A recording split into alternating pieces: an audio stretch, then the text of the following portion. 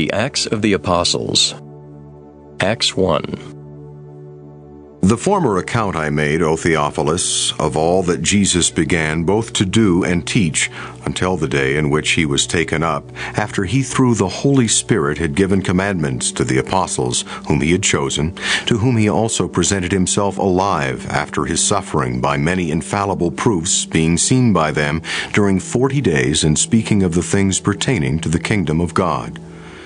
And being assembled together with them, he commanded them not to depart from Jerusalem, but to wait for the promise of the Father, which, he said, You have heard from me.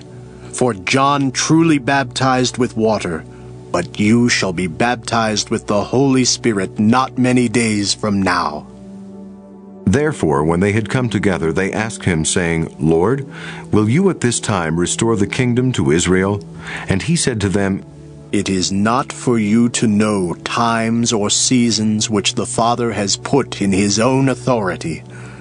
But you shall receive power when the Holy Spirit has come upon you.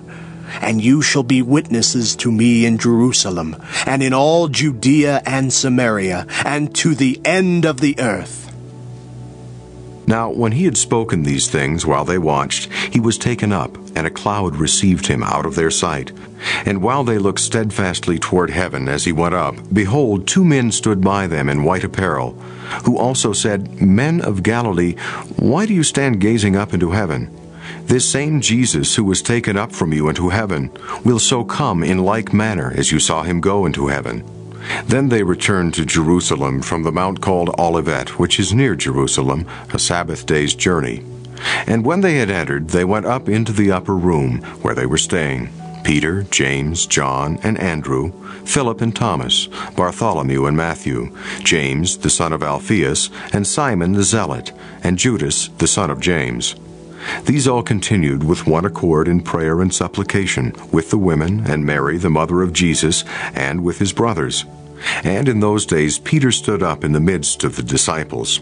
Altogether the number of names was about 120, and said, Men and brethren, this scripture had to be fulfilled, which the Holy Spirit spoke before by the mouth of David concerning Judas, who became a guide to those who arrested Jesus. For he was numbered with us and obtained a part in this ministry. Now this man purchased a field with the wages of iniquity, and falling headlong he burst open in the middle, and all his entrails gushed out. And it became known to all those dwelling in Jerusalem. So that field is called in their own language Akeldama, that is, field of blood. For it is written in the book of Psalms, Let his habitation be desolate, and let no one live in it. And let another take his office. Therefore, of these men who have accompanied us all the time that the Lord Jesus went in and out among us, beginning from the baptism of John to that day when he was taken up from us, one of these must become a witness with us of his resurrection.